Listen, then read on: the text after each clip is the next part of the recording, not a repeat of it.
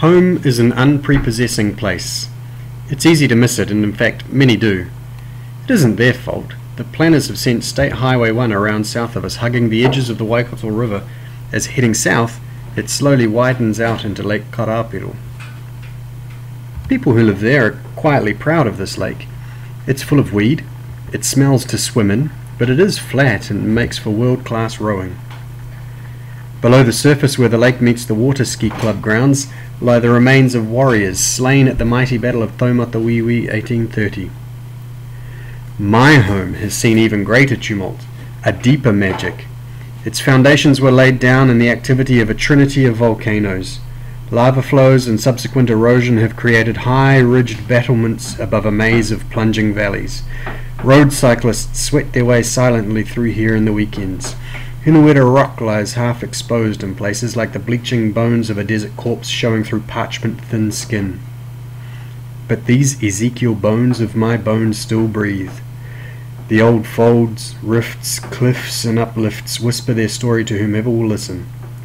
Covered now not with a warm blanket woven from Tane's children, but a threadbare cotton sheet of grazing grass, these hills rise above swampland drained only in the last 100 years of progress.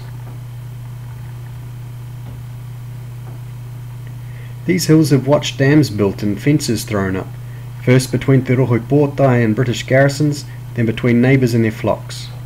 Whitehall wool. In the 60s it was worth £1 per pound, but then the bottom fell out.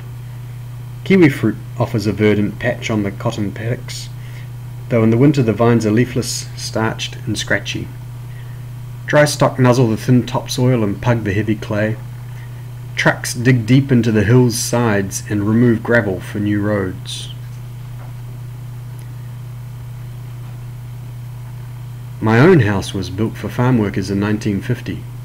He taonga tuku iho nā ngā tūpono o tōku hoa rangatira. The fifth family generation now giggles and fights its way through the corridors and shouts to hear echoes awake in the hallways of Whitehall Hills. We have another piece of land beyond the state highway, near the lake. We make plans to build something new down on the plains.